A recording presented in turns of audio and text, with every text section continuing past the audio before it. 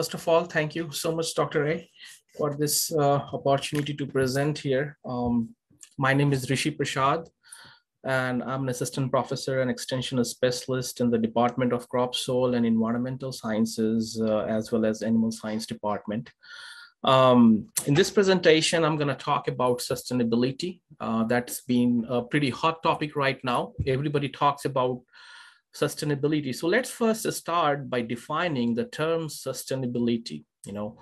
I looked into some of the definitions online and found that sustainability is considered as a pattern of resource use that aims to meet human needs while preserving the environment so that these needs can be met not only in present, but also for future generations. There's another definition of sustainability, which says meeting the needs of the present without compromising the ability of future generations to meet their own needs. Now, the question is why we want to be sustainable. Why? And if you look around some of the issues that we have, one of the biggest challenges that we face today is the human population. Right now we are 7 billion. By 2050, we will be 9 billion. And in order to feed this 9 billion people, the food production has to be increased by 70%. And that's going to put a lot of pressure on the farmers, the people who produce food, in order to feed this rising population. But at the same time, it also puts tremendous pressure on the environment because agriculture and environment are interconnected. And we cannot separate these two things out.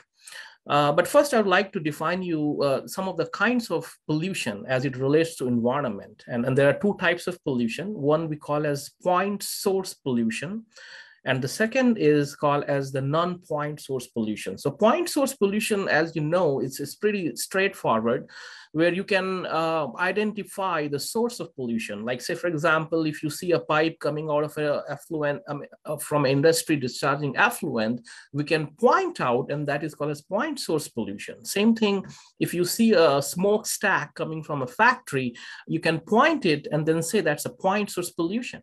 But then there's another type of pollution where you cannot point out, and one of that is called as and that is also considered as diffuse or indirect. And an example of that is the excess fertilizers or the herbicides or the insecticides that comes from the agricultural or residential areas. Similarly, sediments, they are very difficult to point out. That's why we call them as non-point source of pollution. I was speaking about agriculture and sustainability and environment. Unfortunately, there are two nutrients that is agriculturally important, but also they are environmental concern, and they are nitrogen and phosphorus. Plants cannot grow and produce without nitrogen and phosphorus, but excess of these nutrients, when they enter our environment, they cause a whole set of problems. For example, if you see this condition where the water is flowing out of agricultural land, that water dissolves the nutrients, and they are mostly nitrogen and phosphorus, and it runs with the water, and the water will go somewhere and eventually to creek.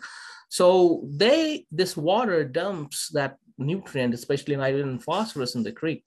There's another route of the loss, which we call as leaching. So those places or those agricultural fields that are coarse textured, where we have sandy soils, in those areas, the water actually goes down the soil profile and hits the groundwater, and that becomes a problem in the future.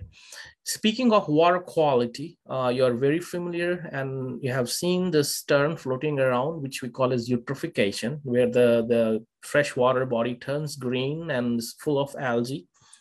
And the other issue that is very prevalent in this modern day is the Gulf of Mexico dead zone, fish kills and loss of aquatic habitats. And there are several other issues related to the dead zone issue. So all these water quality problems, they do come from the nutrients that are coming from several places and eventually coming to these reservoirs. The other important effect that these nutrients cause, and especially this nutrient, I'll say nitrogen, that causes problems is the greenhouse gas effect. We have known carbon dioxide as greenhouse gas effect, but I'll tell you that the nitrogen that comes or evolves as nitrous oxide, I mean, it has 298 times more warming potential than carbon dioxide for over, and the effect remains for 100 years. The other problem with the nitrous oxide, it causes the depletion of ozone. And you all know that how important the ozone is. Actually, it helps keep the UV rays, from reaching out to the earth. According to estimate, one of the estimate that came from the national proceedings of agricultural sciences, they say that the Midwest alone, from corn and soybean rotation, they release almost 8 kilograms of nitrous oxide per hectare per year. So you can multiply that number with the number of hectares or acres that we have in agriculture, and you can imagine the amount of nitrous oxide that is released from agricultural lands and then contributing to the greenhouse gas, which will have tremendous effect in future. So we need to be thinking about, from a sustainability standpoint, that how we can control the release or the movement of these nutrients, which we specifically call them as non-point source, into our water or air. Of course, because of this environmental pollution, we have several laws and regulations in place, and these laws and regulations will become strict in future, because the demand for food is going to put tremendous pressure in environment, and in order to make the checks and balances, these regulations are going to play a big role on that. So the question is, how can we manage these nutrients and become a good environmental steward, and at the same time prevent the loss of these nutrients into the environment? So if we look into the sources of nutrients, there are three important sources of nutrients in agricultural system. I mean, the first one is, of course, the native soil that has organic matter, and they provide nutrients to the plants. The second source of nutrient is the synthetic fertilizer, the commercial fertilizer that many people apply. And the third important source of nutrient is the manure or compost that we typically apply on agricultural lands.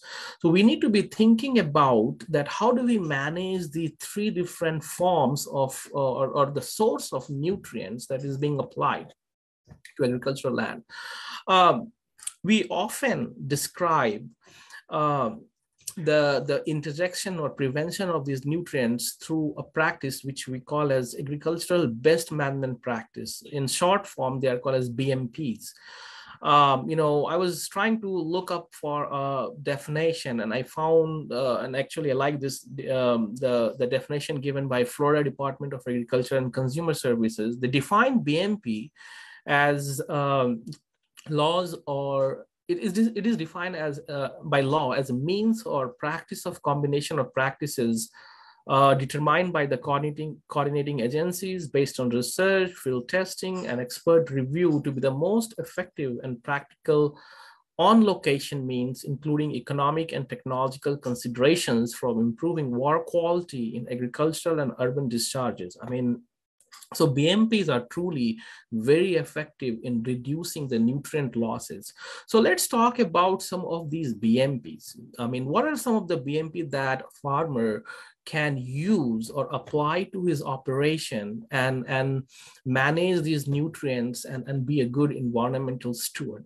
The first and foremost BMP is soil test. Soil test is pretty simple, and any person can go and collect soil samples and send to a soil testing lab. And then the soil testing lab, what they do is they classify these nutrients in different fertility status or rankings. If say, for example, your soil falls under a very low category, it means that it can be benefited if you apply fertilizer. But if, say, for example, if your soil falls under an extremely high category, there will be no benefit of adding any fertilizer. So why we want to waste money, and then at the same time, it's going to cause environmental concerns. The next BMP is extremely important, and it's very emerging these days because of the advent of the digital agriculture, and the precision farming. Say, for example, this piece of land that you see that there are different colors in red and green and light green. If you pull soil samples in a coordinated fashion in a grid pattern, and when you lay the soil test result, you will come up with this map, which we call as spatial fertility map, right? And when you look at this map, you see that there are certain areas in the red which falls under extremely high or very high category, whereas there are areas in this map which falls under low or medium to high category, right? Now, the question is, if we have to apply fertilizer uniformly throughout the field, of course, we get benefited from fertilizer application in all those areas that are low.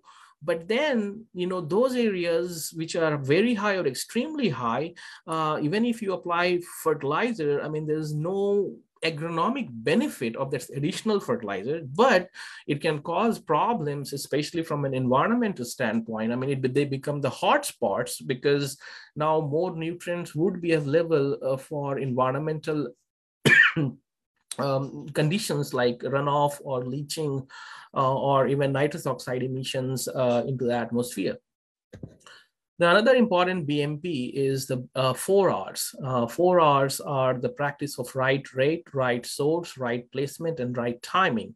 So application of right rate is extremely important. And again, it is important from an economic standpoint as well. I mean, this is a graph on the right that you see.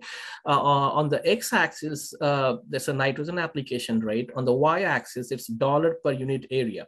Of course, you look at the red, the fertilizer cost. You can keep adding fertilizer, but it's going to cause a linear increase in the total cost of your inputs, right? The green bars, they represent the yield. Of course, when you're adding fertilizer, the yield is going to go up.